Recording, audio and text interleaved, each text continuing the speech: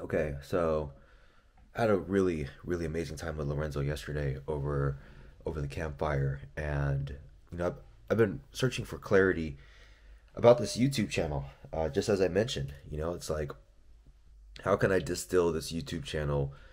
I guess myopically, how can I give it a sense of focus? Right, like when you go to Alex Hormozzi's YouTube channel, you can expect some business advice and some sales advice and tax advice, just stuff related to business. And then you go to Gary V's page, you can expect a lot of business, and there's some life stuff in there, and he talks about strategy and social media. So you generally get like a good idea in terms of what you're going to get from a specific YouTube channel. And I've been trying to figure out what is that for myself. So I've just been documenting the journey. Some of you have watched the previous videos, which thank you if you've been following along the journey. I'm glad that it could be whatever it is for you, whether it's entertaining, whether it's like concerning, whether it's inspiring, whether it's I don't know what it is for you. So I'm glad that you are enjoying. And if this is your first time joining us in or joining me in, super awesome. And if this is the last video we ever watch, awesome. Um, it's all good. It's all good. I don't know. I'm just posting because I feel like I'm meant to make a huge help and difference. And, he mentioned just about, you telling the audience where you're at. Because one thing, it's like, okay, I'll talk about some stuff, but I'll keep some stuff private. And there's still things I'm gonna keep private. Just there's things like maybe somebody's name who is in my life who maybe would prefer to be private, and maybe I'm having a conversation with someone and there's something that comes up that should be a little bit more private. I'll make my judgment there. Anything that kind of feels like I'm crossing the line of integrity, I won't say crossing the line of integrity. Well, I guess for other people, right? Protecting other people, because some people don't want their stuff aired out, which is fine, totally fine. So Lorenzo mentioned this guy named Danco who mentions like the future of business, right? He talked about, so let me get this straight, right? People in business talk about niching down, like super hyper niche, right? Like boom. So you're gonna learn something. You're gonna have to do a lot of research to learn about people who you don't know, right? Which is fine. But to sell them but to sell a product that you don't really care too much about to people who you don't really know and really care about, and scale a business that you really don't care about or really don't like, whatever it is, just to make some money. And that really resonated with me. Like, wow, wow. And Lorenzo talked about documenting. Lorenzo was summarizing Danco's video and mentioning showing where you're at and showing your journey to wherever it is that you end up. And for my adult life, I'm 27 now. My adult life, I had a really crystal clear idea as far as what I wanted. I wanted to travel the world. And I wanted my own business. I wanted to be a digital nomad. That was what I wanted the most. And I was able to do that. And I actually have a lot of footage from that time, with my former business partner. I have about 2.5 terabytes of footage in my Google Drive. Not all of that is from traveling with my former business partner. I would say maybe about 2 terabytes of it is. There's a lot. There's definitely a tremendous amount in there. However, when I was documenting, like 99% to 100% of people that I was documenting, I told them, like, look, I have no plans to post this at all. Like, I don't plan on posting this, specifically because I wanted people to act normal, and I wanted people to relax with the camera around. So if I ever do decide to post, I would have to get I would have to get permission from a lot of different people, which is okay. At the same time, right, I don't really feel called to post that kind of stuff right now because I was in a different time of my life, and I value different things, and there's a lot of stuff in there that it would be better off if we remained private for now, just because of just the potential ripple effect that it could have. That doesn't just affect me, right? It can affect the lives of so many other people. So I like starting afresh, starting anew, because I did that stuff. I traveled and I found myself in rooms that were just that would wow a lot of people, right? Uh, like the royal ball in the Palace of Versailles, like the first royal ball to take place since the French Revolution in the Palace of Versailles, in France. Palace of Versailles or Palace in Versailles, whatever. I don't. Clearly, I'm not one of the people who should have been there. Palace of Versailles. Um, I'm blanking out on that, and like yeah, and I have video footage of that, and it's like yeah, there's some cool stuff, but um, it just like some of the stuff just never really resonated deep within my soul, deep within my heart. It's like this is cool. I'm gonna enjoy it. Like I'm kind of mind blown that I somehow made it in this room. How everything kind of transpired, and I'll tell those stories as I see fit as time goes on, just to because some of them are wild. Like how we even got into that event is a wild story, and I'll happy to detail that as time goes on. But the purpose of this video is saying like I did what I wanted, and it wasn't what I thought it was going to give me. I thought it was going to finally make me feel at peace with myself. I thought it was going to solve emotional issues with myself. I thought it was going to solve the anxiety that I would feel all the time. Even though I connect with people, that doesn't mean that I still felt a lot of anxiety inside when I spoke to them. And I had various degrees of anxiety depending on who I was talking to, and what I was doing. But there's definitely I've been going through my life with a tremendous amount of anxiety. I mean, as I mentioned, coming up from domestic violence, and then not just that, but there would be events that would happen in my life because of the domestic violence that would just drastically change the course of my life forever. And not just events in terms of just domestic violence, but there were other events that happened that just boom, all of a sudden, hey, life is different. Nothing will ever be the same. Bam, done. It's done, and it just happened just like that within the span of 24 hours. Like for example, like when I was 8 years old, I was living in a city called Moreno Valley. Right, I live in that city right now. It's a city that Kawhi Leonard actually grew up in himself. If you don't know Kawhi Leonard, he's a NBA champion and interesting personality. And when I was in eighth grade, not eighth grade, when I was 8 years old, and I was in third grade, I wanted to go to the book fair. There was a book fair that was happening in the evening, and I remember I was playing with my friend Jamal. He was a little black kid. He had cornrows, and it was after school, and we were like excited about the book fair because the book fair was just fun, and then to go to school at night, and you get to see their parents. Like it's a fun activity, right? And I remember like I don't know, he like maybe slapped my head or whatever it is, whatever kids do, and he was able to elude me, and I'm like, I'm gonna get you tonight, and he's like, tonight, you gonna get me tonight, because I must have said it that way. I was like, ooh, I'm gonna get you, man.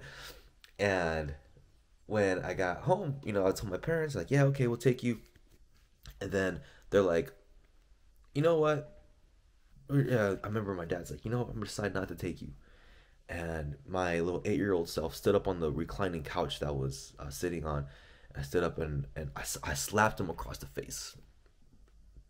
And I don't remember what happened after that. My dad never hit his kids, right? He never hit us. I don't remember what happened, but I do remember the slap.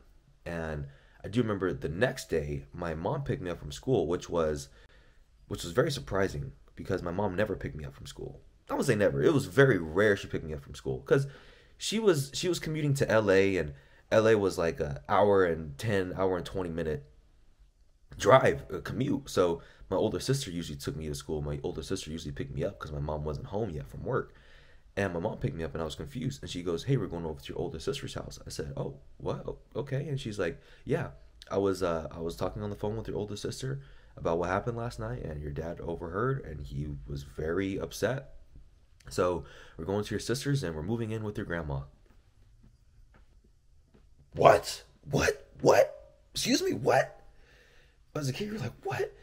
And we get to my older sister's house, and she goes, my mom goes, "Call the police, and I'm gonna go get our stuff. I'm gonna go by myself." I'm like, what? Like, we gotta go. Like, I wanna go. Like, are you gonna be safe? Are you gonna be okay? Like, you're gonna call the police? Like, what? To get our stuff. And she went on her own. She went and she called the police and, made sure that she was protected. And we get our stuff, and then we're moving. Now we're living with my grandma. Whole life changed just like that. Just like that. And then I started going to school in East LA at a place called Rowan Avenue. And I remember when I walked in that class, because in Moreno Valley, the class was very diversified. Well, in Moreno Valley, it was very diversified. You had Mexicans, you had blacks, and then you had some whites as well. However, when I got to East LA, everybody was Mexican. Now the thing is, I was 8 years old. I don't know. Oh, this person's black. This person's white. This person's Mexican. Like, I just grew up. Like, you don't think about people's race because you're on everybody. And even my best friend growing up, he was, I think he was some kind of Asian. Oh, he was Asian. I was looking at his last name. I was thinking about his last name. His last name was Bowie. I don't know if it's Chinese or Vietnamese, but yeah. So I was around everything, and I remember when I walked into my class in East LA, and I remember looking around the class, and I remember thinking, dude, there's like 3 or 4 sets of twins in this class. Like, everybody looks similar. And I didn't realize, like, I was only around Hispanics. I was the only black kid in this Hispanic class. And and then now I gotta make friends. And then now I realize I'm different. And then I moved schools again when I was in fifth grade. And then, that time was more difficult to make friends. It was easy. It was easier to make friends in elementary at Rowan. There was this girl. Her name was Hazel, and her cousin Angel. They really were really nice to me right off the bat. Right, like on the first like recess break. Hazel was just so nice. And I felt very welcomed. So, but yeah, still, I miss my friends. I miss my friends so much. And then they're just ripped from my life just like that. And then when I was in fifth grade, like, I was ripped from that school and all my friends, and we were like, excited to go to middle school together. Next thing you know, boom, we're going to a completely different school, and I wasn't as accepted at this school. I wasn't. And at this school, I like basketball, so but the basketball crowd that I was around was just not the best. They were just not up to like the best. They weren't the kids who had the best grades. They weren't the kids who were the most studious. And yeah, so anyway, just I feel like there's a lot of this that played into having tremendous amount of anxiety through my life. And um I felt like accomplishing my biggest goals and showing people, like, look what I did. I felt like I would finally feel like worthy enough. I would finally feel like comfortable in my own skin. I'd finally feel at peace. I finally feel like, okay, like, I did the biggest thing I wanted to do. Like, finally I feel like I can feel like I'm enough. And the truth is, like, I didn't. I remember I was at a entrepreneur event, and like 90% of the people there were doing at the very least 7 figures, because it was I was partnered with a company called Maverick 1000, and it's for 7+ figure entrepreneurs who care about growth, impact, and fun. And they had a event in Italy, and I was there with my former business partner. We were in Tuscany, and I remember there was this. We just rode like ATVs through like the Tuscan hills, and we were when we got back to when the ATV place, there was a long table set up for everybody who was there for dinner, and there was like a dance floor. And I remember we ate dinner, and the like it's now dark time, and I, there's like disco lights, and people are dancing, this DJ and all this kind of stuff. And I remember Right off next to the dance floor was this wall, right? And I remember I sat on the wall, and I looked down, and it's like a 30 feet drop, right? It's a very long drop, and I just dangle. I'm like halfway on. Well, I'm like making sure I'm okay. I'm like halfway on one side, and halfway my other foot's kind of dangling off the wall. And I'm looking off into the darkness. Like you can't see anything. But I'm looking off into the darkness because in about a couple days, I was about to hit my 1 year anniversary of traveling. Right, I was like, damn, like I did the biggest thing I wanted. I remember at one point, like I shifted both legs, looking off, out into the distance, and I was just thinking, like, what next, dude? Like, I did what I wanted to do. Like, what the heck, dude? Like, I still feel the same. I was very confused. Like, what is a goal worth actually pursuing? What is something worth pursuing? I don't know. I have no idea. And I was like, maybe it's impact, right? And I'm like, well, if I did exactly what I wanted to do, maybe like I should, okay, if I did exactly what I wanted to do, the next thing I should put my mind to should be something very, very big, right? And instead of it being about me, maybe I should make it more impact focused. And I thought, okay, what if I set the intention to impact 5 billion people? I want to impact 5 billion people, right? It's like, that's a lot of people. But it's like, if I can do whatever it is that I want, I might as well make it something really big. And if doing something for me doesn't work, maybe doing something for other people would maybe be better. So I was jostling with this in my head, and I remember on the bus ride back to our the place that we were staying at, I was talking to this guy who was the husband of this woman who is a big influencer in the health space, and we were talking, and he was like really pouring into me and my former business partner, and um, I forgot what I said. I feel like, man, I feel like I have to. I feel like the picture that I painted isn't the picture that I feel like, man, I feel like I have to start anew. I feel like I have to start completely fresh. Like, what? I don't know. And he said some of the most famous paintings in the world were painted over other paintings, and I was like, whoa, like, oh my god, that makes sense. That's crazy.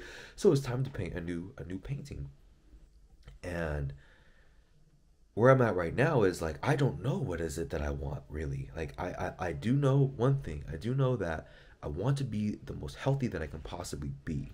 I want to be physically strong, not just like with my muscles, but I want to be strong inside. I want my cells and my organs to be taken care of. I want to be really healthy inside. That's what I do know. But I don't necessarily know what I want in terms of what I want my external life to look like. There's a lot of different things that I could do, right? There's like, oh, there's deal making, there's creating a mastermind, there's so many different things that I can do, but nothing really calls to me right now. And the journey's unraveling as I go. And now I feel there's a great book called Becoming Supernatural by Dr. Joe Dispenza. And I read this book when I was in Cambridge. I was in Cambridge, UK, October, November of 2021. And he said to really be able to get what you want and attract what you want, you first must immerse yourself in the unknown of your life. Because if you're in a place that it's something that is known, that's because you've experienced before in the past. So basically, you're recreating your past into the future now. So you're recreating the known because you already know this. It's like, damn, I'm recreating the past into the future. Okay. And then he talks about having intention in terms of what you want, plus elevated emotion to attract it, because this is a whole quantum field. I'm getting off, that's a whole different conversation for something else. However, the first step is immersing yourself in the unknown, and I'm in the unknown. Things are unraveling as they go. Just as if you've seen the previous videos, the first video I'm talking about, I don't know what the fuck I'm talking about, but I feel like I'm supposed to turn on the camera. The second video, same thing, like I'm terrified, and at the same time I'm excited. So, and then just the videos that evolve, it's like, oh man, I'm kind of finding my voice. I'm figuring things out. And where I'm at now is like, okay, well, let me talk about some real shit then. Let me talk about where I'm at, and let me talk about how I'm solving those challenges. And I want to bring light to where I'm at, because it's this it's an interesting position where I'm at, and I would love to document the journey just as I have been in the previous year. I've been documenting for a little bit over a year now. And when I got home from traveling, I got back home on August 22nd, 2022, for my 1 year of travel. And when I got home, like, something interesting happened that was not happening when I was in London, which was my body all of a sudden was like extremely exhausted. It was extremely, extremely exhausted. And I was in bed most of my days. And my body was just getting rest. And it was frustrating because I was still in my business partnership with my business partner. And it was still difficult for me to execute and get things done. And I wasn't feeling well. And then I noticed when I would use the restroom, my legs would be tremoring, they'd be shaking, and I'll be standing at the refrigerator to get some water, and I couldn't stand I couldn't stand up too long, right? Like, before, my body would just be shaking all uncontrollably. I couldn't really plant myself. And then I started noticing my heart rate was really high, like really high. I'm like, dude, my heart just is racing. Like, what the hell's going on? And I remember one night I woke up out of my sleep, and I was like, ooh, this is intense. My body, what's going on? I'm like, am I okay? And then, dude, like 3 in the morning, I had a little mild panic attack. I was like, holy shit! Like, I'm having a mild panic attack. I've never had a panic attack before. I'm using the restroom. I'm like, I gotta wake up my mom. Like, we gotta do something. I don't know what to do. And I remember by the end of me using the restroom, like, it was kind of starting to subside a little bit. But I was like, you know what? I'm gonna go talk to my mom anyway. And I go to her room, and I'm like next to her bed, and I'm like, mom, and she's not waking up. And now my mom, she's a very hardworking woman. I mean, she still works in LA. She has to commute like an hour and some change driving 5 days a week, and sometimes she even does it 6 days a week. And she gets home around 10 p.m. and she wakes up at 3:30 a.m. to go to work. And it's crazy, man. And she needs her rest. And I was like, oh man, you know what? I feel okay. I feel like I can manage this. Let me make sure just my mom gets her rest. I think I'll be okay. So I went back to bed, and then I was just going through some shit. And now the thing is, right, in America, when you turn 26, I think it's 26, you are no longer, like, you can be under your parents' healthcare insurance, right? So I've had healthcare my whole life. I never even thought twice about it, right? It's like, I got healthcare, no problem. And because you're young, you feel like you're indestructible. You feel like you're invincible. For me, I didn't really have many problems with my health, so it's not a big deal. It's like one of those things, like, oh, whatever.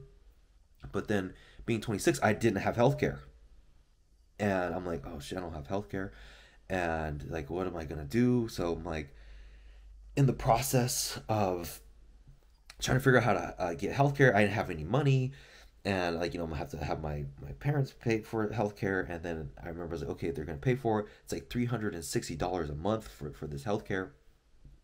And boom, okay, so we get the ball in motion. This is either, I think this is October. It's October 2022, and at this point, my heart rate is going, fast and all this kind of stuff. And I don't know what's going on. And, like, I pay for health insurance around mid October with my parents' help, and the health insurance didn't activate until like November 1st. So then November 1st, and then I have to set an appointment, and it's 2 weeks out, and I'm like doing all this blood work. And then, long story short, I end up getting diagnosed with what's called hyperthyroidism. And basically what that is your thyroid is a stress gland in your body, right? And it's responsible for regulating your stress. Now, that 1 year of travel, we were in survival mode. It's not like we were thriving and we're making all this money. We made some money along the way, but by no means were we like, oh, okay, we're fine. Like, we're fucking killing it. No, dude, it was a fight to survive for the most part. For the most part, it was. And I've never been in survival mode before. I never had to worry about where am I going to eat, where am I uh, going to stay, and all that kind of stuff. And being in survival mode that whole time put my body into overdrive, and now my body had to do like just do all this resting and rest and rest and rest and rest and rest. And it was tough to come to terms with this because I've always in my adult life at least I was always able to push through, and even before my adult life, when I wanted to play on the basketball team, I remember going from middle school to high school that summer in between. I would wake up at 7 in the morning, and I'll get my basketball and I would go to the park every day practice because I wanted to make the basketball team for high school. And I've always been driven. I've always been a person to march to the beat of my own drum. And um, come November, just like it just made sense to, hey, you know what? It's time to actually split up as business partners and split up as my partnership with the company Maverick.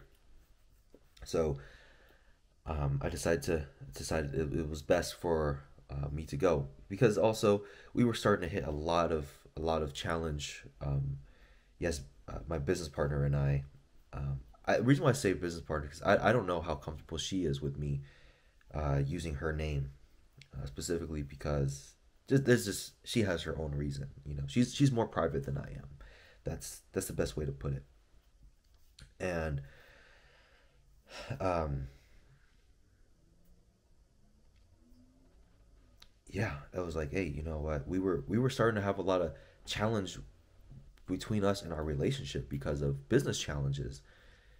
And I was like, at the same time, like, dude, we were having so much strife within our business, like within our relationship with the business. At the same time, like, yo, like, I don't want to resent you. Like, I want us to be on good terms. Like, I love you tremendously. Like, we went through this amazing journey. I'd hate for us to end on such a ugly note. So, we made the decision to consciously uncouple, and that was difficult within itself. And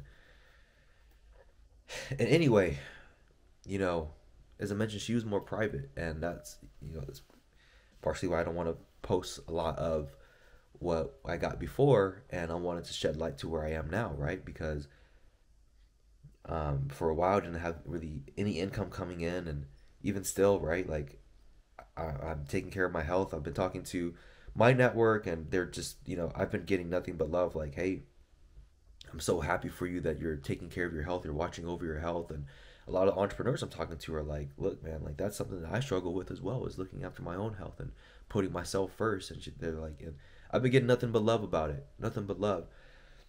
With that, I'm behind on stuff. I owe accountants several $1,000s in money. You know, um, I owe my former business partner a couple $1,000s. There's some people that I borrowed money from who are my entrepreneur friends that help me out with different things, and I'm overdrawn several $100s in my checking account, and it's just like, dude, like my health is just like it's working on its own terms. My health is on its own terms right now. It's like, look, man, like we got to take this time, and you're rebuilding your life. I'm just like, that's where I'm at. I'm rebuilding my life completely from scratch. I don't really know where this boat is going. What I do know is I do plan to go back to door sales in about 45 days, and I'm excited about that because door to door sales is lucrative, but it is just this journey that it's just, I feel like I've been called, like this is where exactly where I must be at this stage in my life in terms of doing door to door sales. Just the spiritual advancement that I feel like I'm gaining from it, and who I'm becoming, because um, it's such a discomfort boot camp. And if I know one thing to be true is that I'm just so much more of a better version of myself. I'm just so much, like, I feel like I've evolved so much because of that 1 year of travel. Like, that was 1 year of discomfort. That was, and 1 year of figuring it out, and I'm someone different because of it, and I am just so much more in love with who I am. I love who I am so much more, and there's so many lessons, and I have just so much more perspective, and so I'm excited about that. And in the meantime, it's like, dude, like I gotta the account this has gotta hold off. It's tough, man. It's tough. It's nowhere it's nowhere near rainbows and sunshine, right? The but I will say at the same time, externally, I do have these things going on, right? I don't have any income. I'm not working right now. I'm just taking care of my body. I'm taking care of my health. I'm doing yoga every single day. Like today's day 31, I believe, of doing yoga every day. Um, I've been working out very intensely 3 to 5 times a week with my little sister, and I'm building my body. And at the same time, yeah, I have these external pressures, but I don't. It's not getting to me. I feel I feel more at peace than I ever had before in my life. I feel calm. I feel okay. Yeah, there's that. I am aware that there's things I must get addressed. There are things that must get handled. But it's like, hey man, like I got my health. It has a different timeline, and one thing that I have been practicing a lot more is the state of acceptance. Hey, this is where I'm at, and that's okay. I could cause stress upon myself to say I gotta do this, I gotta get to this place, I gotta make this happen. But it's just like, man, life has its own process for me, and you know what? I gotta deal with the consequence. I'm the one that made the decision to get on that airplane with the one way ticket to London with 2K in my bank account, and to figure out that whole time, and I put myself in this position. I have to deal with the consequences. Okay, if it takes me a year or a couple years to recover from this, it's all right, man. You know, when I'm 40, 50 years old, I I, I believe that I won't be as affected by what like the difficult position that I am at right now. I'm gonna get it resolved. I'm gonna get it resolved, but it's gonna be on its own time. It's gonna be on its own time, and these just the acceptance of that has brought me peace, and with peace comes more healing, right? Because I also had to grieve the uncoupling with my business partner. I mean, we were business partners for damn near 3 years, and she was my best friend. And not just that, but think about it. We elevated each other's lives. I would not be where I'm at without her. She would not be where she's at without me. I was talking to Lorenzo last night, and I was like, it feels like we were both stepping stones for each other at the right time to help us get to where we need to be.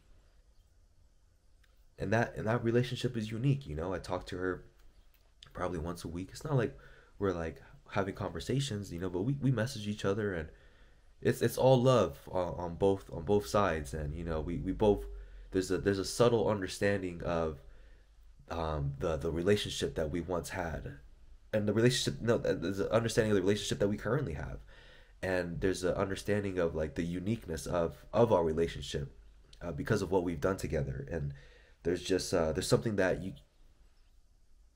you can't put into words really. It's a feeling. It's an understanding.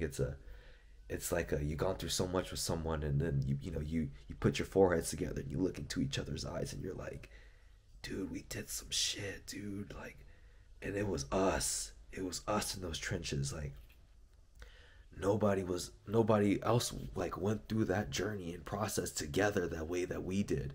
And it's unique because neither of us has ever done anything like that before. So it's cool, man. I'm very grateful. Very grateful. I hear birds chirping. So beautiful, man. The sunlight. You can if you tune in and just listen. I don't know if the video's picking up, but you hear there's like an ambulance in the background. You hear birds chirping. But even if I don't speak, just really breathe with me. Just indulge in some silence, really quick.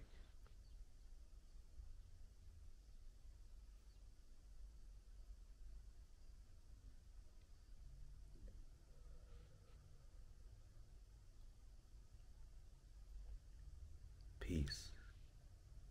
And I feel like this peace has helped me out with the grieving process, right? And I feel so much better. And peace has helped me out with being able to really listen to what is speaking to me inside, really tuning into my own intuition, me really listening to what is actually the best next steps for myself, but not really forcing myself to, I need to figure this out. I gotta figure this out. No, it's like, you know what? Where I'm at right now, I'm letting answers come to me. Right? I'm letting the process unfold as it is. And it's beautiful, man. It's very beautiful.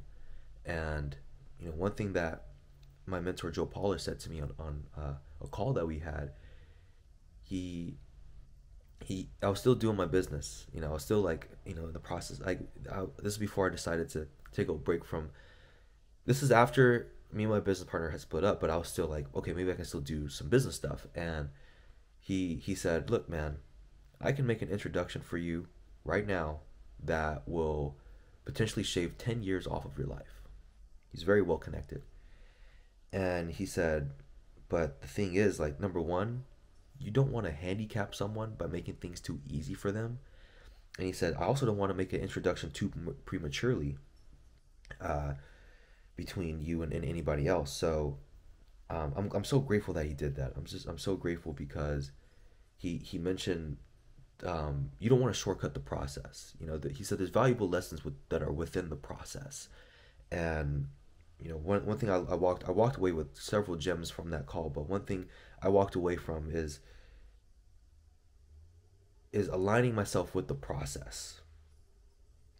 And I've been off of social media for 2 months now, and before I left, I decided to change my bio on Instagram, and I changed my bio to married to the process.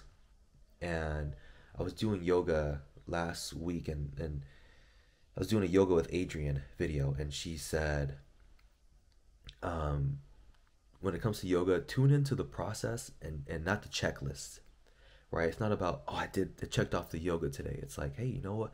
It's the process of the yoga journey that you just contributed to. It's like, whoa, align myself with the process. Don't align myself with the checklist. Whoa. And what I love about the YouTube channel that I'm creating is it's very process oriented, right? I don't know where we're going. All I know is, like, I got to take care of my health. What I know is things are unfolding. I'm getting different answers every day, and I'm learning, and I'm making decisions, and it's awesome. So to be able to go on this journey together is fun, and it's the engagement of life, right? It's not about trying to get somewhere, and that's where I was between 19 and to 27. I was trying to get somewhere, right? The travel, the women, the Instagram pictures, the social media, the how I'm going to look, the ego, the pride, the I will feel happy when this whole thing, and not really enjoying the moment, not really enjoying the process, just being like, this is where I'm going, that's it, and with this, it's like, man, I get to enjoy the beauty of life. I get to let it unfold how it's just how it's meant to unfold. I am aligning myself with the process of life, and we'll see what that journey looks like for me. And it's cool because I'm not looking to Grant Cardone, I'm not looking to Tony Robbins, I'm not looking to Gary Vee, I'm not looking to Derek Moneyberg, I'm not looking to these people to tell me how I should live my life. I'm aligning myself with how I should live my life. And those people, they did the same thing for themselves. They tune into what they feel is right for themselves. We like them because they are them, and I am me. And they came to their own realizations from the parents that they had, and the upbringing that they had, and the friends that they had, and the teachers they had, and the area that they were at, and when they were born, and the time that they were born in. And they've taken all these experiences and cultivated them and made sense of the world to unfold in the way that's best for them. So I'm doing the same for myself, and I really, really enjoy that. So just like that, 40 minutes almost. Amazing. So hey, let's go on this journey together. If I mention here resonates with you, if what I've said here really feels strong within your body, and I'm communicating in a way that really speaks to your heart, let's go on this journey together. Hey, hit that subscribe button. If you're, hey, you know what? This video was way longer than it should have been. This video needed more structure or whatever it is. Like, hey, you know what? Maybe we're not meant to be in each other's lives right now. Maybe we're not meant to be in each other's lives ever. And that's okay too. I just know I'm meant to make an impact. However, I'm meant to make that impact, I don't know. As I mentioned, it's the journey is unfolding as it is, but I wanna document just myself climbing out of just rebuilding my life and whatever that rebuild looks like, to be able to go on that journey together. So I appreciate you tremendously. Thank you for tuning in to me. Take some time to tune into yourself. Let's actually take some time just really briefly. Let's take 3 deep breaths together. Okay. If you're driving and listening to this, just do it with your eyes open. If you're not driving, um, let's just do this right now. Or Tony Robbins back in his personal power 2 tapes. He's like, if you're driving, pull over. he would tell people to pull over. I love that. So let's just take 3 deep breaths together, and let's tune in, and let's just end this video together with some peace. So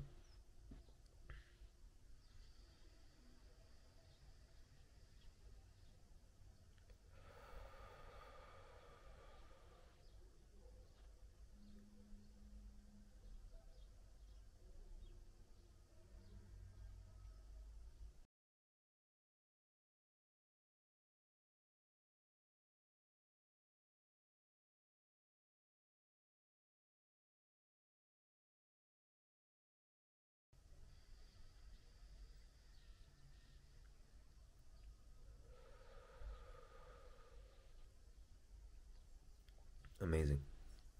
I hope you feel a little bit better. I definitely feel a little bit more centered. I want to remind you that you have that power within you whenever you want. All right. Talk soon. Peace.